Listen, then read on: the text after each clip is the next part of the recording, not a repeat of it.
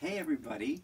Our book today is Trapped, A Whale's Rescue by Robert Burleigh, and the paintings are by Wendell Miner. Continues with our kind of under the sea theme this week. We've read about a giant squid, the great white sharks off the coast of California, and now a humpback whale. Love the dedication in this book for Ian and Ryan Madden Roberts, who love all creatures of the sea. I know some of my kiddos are really interested in marine biology, so these books, I hope they're right up your alley. The huge humpback whale dips and dives, her sleek backside shimmering. She spy hops, lobtails, flashes her flukes. Almost looks like the whale is smiling.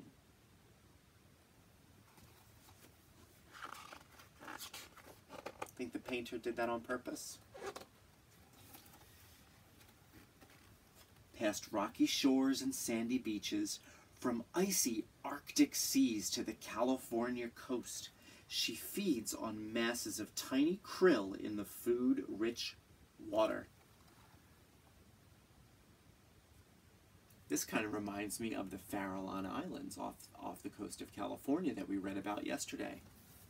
We know that great white sharks eat, well, they eat the seals. We know that the squid eats krill, the squid from earlier this week. Towering waves cascade down her leathery back. She arches and leaps. Boom!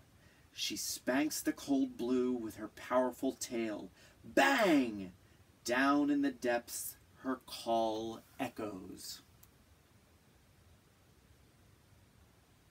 Look at that big whale tail.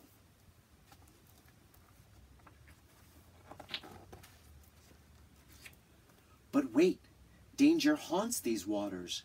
Unseen nets left by fishermen drift through the dark sea.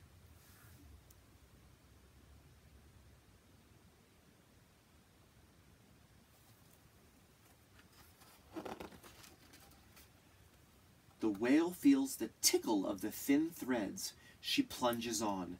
She tosses. She spirals sideways as spidery lines tighten around her. The struggle begins. The web of ropes cuts into her skin. She flails, starts to sink, fights for air. See that net?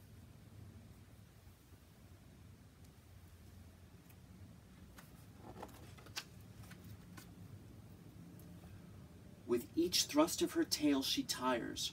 Her sides heave. She flops. She flounders. At last the great whale shudders and lies still. The whale is getting trapped in that net.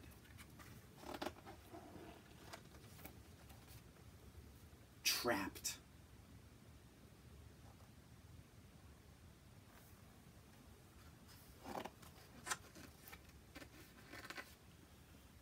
The chug-chug of a motor fills the air. Rescuers! Are they too late? Divers drop cautiously into the frigid water. They know the whale is wild. One quick roll of her immense body can crush. One blow from her giant tail can kill. They have to be very careful if they're going to rescue this whale. The swimmers softly pat the whale's rough hump. They stare into her unblinking eye. Carefully they begin to cut the lines. One rescuer slices the rope that digs into the whale's mouth. Suddenly the humpback jerks her head. The startled diver backstrokes away and waits.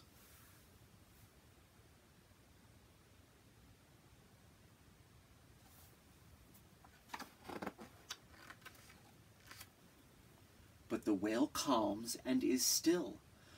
Others dive deep to free her fins and tail. Slowly the tangled netting falls away.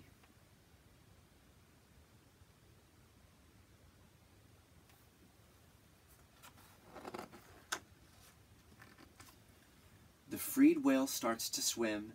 She moves among the cheering rescuers, softly nudging each one as if saying thanks.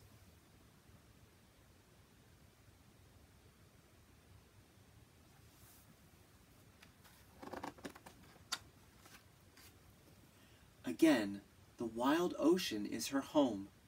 She thrusts herself out of the water, breaches, slaps the surface in a final goodbye.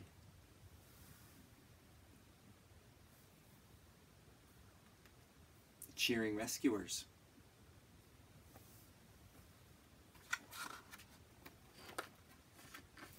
Oh, I love this page.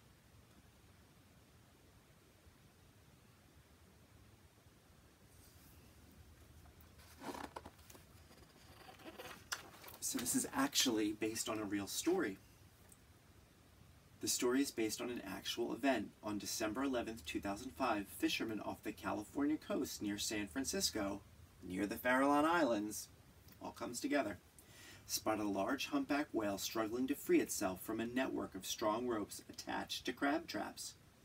The fishermen radioed the news to a local marine mammal center.